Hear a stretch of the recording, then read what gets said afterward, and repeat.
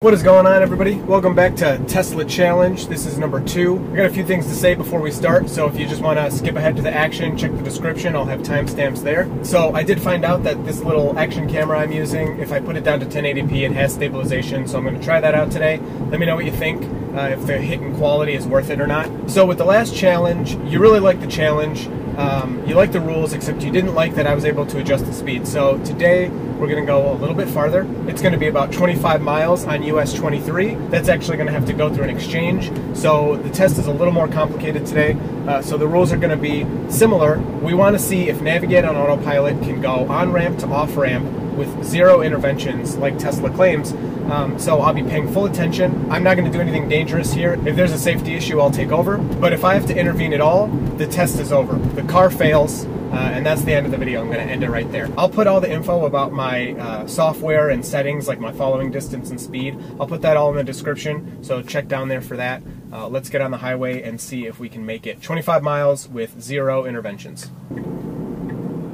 Alright, so getting on the highway when available. There we go, it's on. I'm going to set the speed at 78, and so from this point on, I'm going to let the car do everything.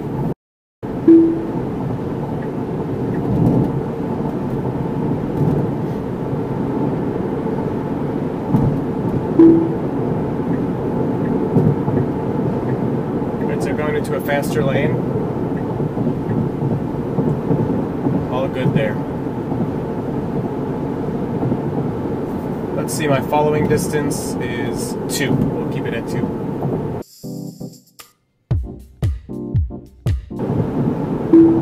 Alright, really good. So getting out of the passing lane, that's good. You don't want to sit in the passing lane if you don't need to. So a little short-sighted here. I would be in the left lane because I know these semis are going to be slow.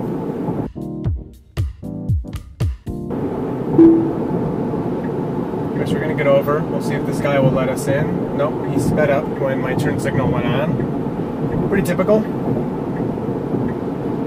He did not look at me. Alright, it looks like the next car is letting us in. Alright, pretty good. That's really good. That's like exactly what I would have done.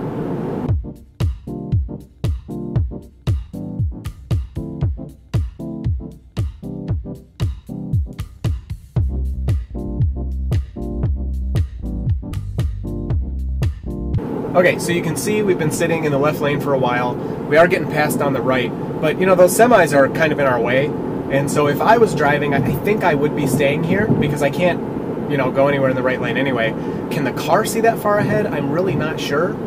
They're not being displayed. Okay, there, that one just did pop up there. So they weren't displayed that far ahead, but the car seemed okay staying here, so I'm not sure how it made that decision.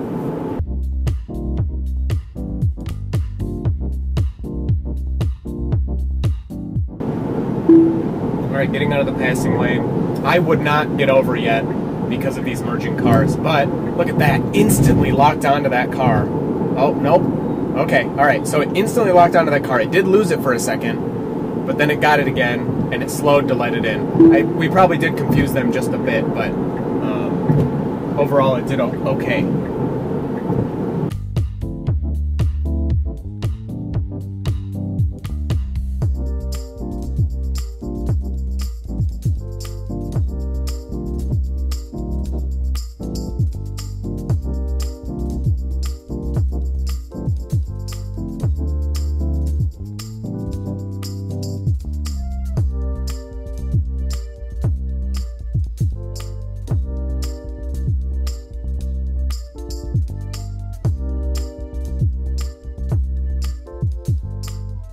Okay, so this part of my route is a little bit annoying with Autopilot. You can see that green arrow in the top left.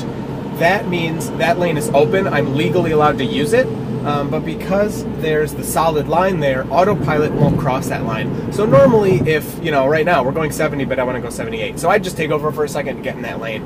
But Autopilot won't cross the lane even though you're allowed to do that. So I'm not sure what the answer to that problem is, but it seems pretty easy. If the cameras can, you know, see that green arrow, they can determine, oh, okay, I'm allowed to go there. if the lane's closed, so it's only open really during rush hour, or if there's an accident blocking another lane. If it's closed, you'll have a red X up there.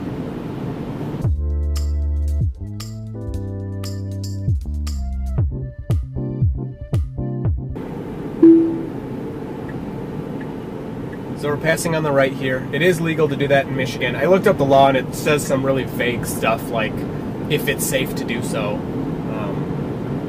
So this is nothing wrong with this.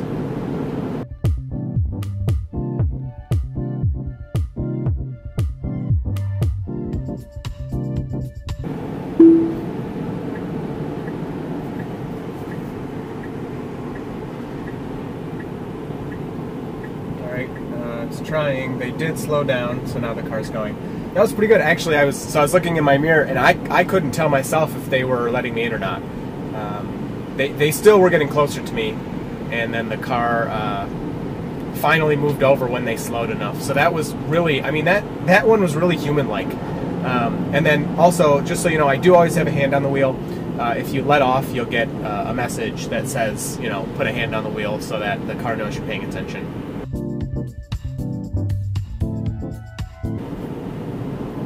So here's that message for you. I took my hand off the wheel for maybe about a minute or 45 seconds. Then I just put my hand, rest it back on the wheel, and it goes away.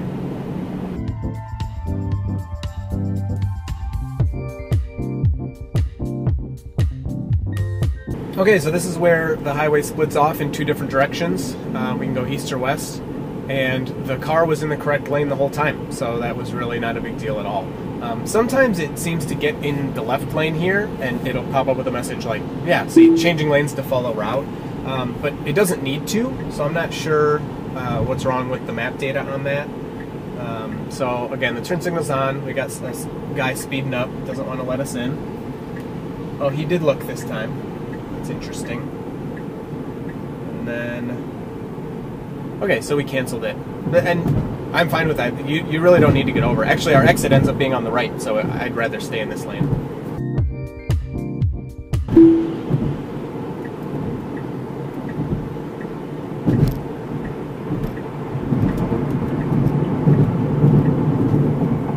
Hey, another, oh, what the heck was that? Okay, that was pretty weird. That lane change was actually really good, and then the car decided, never mind, it wanted to stay here. Alright, so here it's struggling. I assume it's looking around trying to decide what lane to get into. And there's just too many cars passing us on each side. Okay, so now we're going to the right. And that person is letting us in. So these lane changes are really dependent on the drivers around you. If you put your turn signal on and somebody wants to let you in, you're getting over. You know, there's really no problem there. It's when you put your turn signal on and either, you know, maybe the person just doesn't notice or they intentionally speed up. I mean, you really can tell, you know, when you turn your turn signal on, you can tell when that car hits the gas and doesn't let you in. So if people are people can really kind of push the car around, you know. It's pretty timid, which is probably good for safety. You know, you don't want the car, I'd rather have the car like not do something than bump into somebody, right? All right, so we're just about here. Again, maybe I shouldn't talk too soon, but that was really fast, really smooth, and you know, I hate to say it, but I love to say it, it was kind of boring. Really, nothing too crazy happened. We had the one weird lane change. But this is looking really good. I mean, we just went 25 miles. I didn't even think about intervening one time.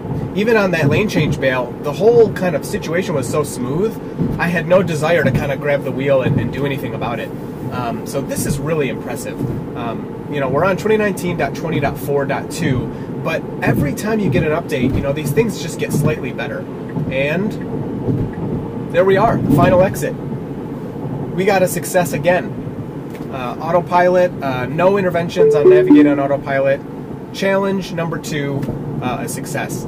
I was a little skeptical on this one just because the distance was farther and everything. But wow, I'm really impressed. I'm really impressed. This is cool, and it's only going to get better from here. So I hope you enjoyed this one. Hit like, get subscribed if you're enjoying these, and let me know what you think about the camera. I noticed that it cropped in a bit for that image stabilization, so I don't think I like that, but maybe I can just back it up a little bit. So that's going to be it. Next challenge, I think I'm going for roundabouts, but comment below, let me know what challenges you want to see. All right, I'll see you in the next one.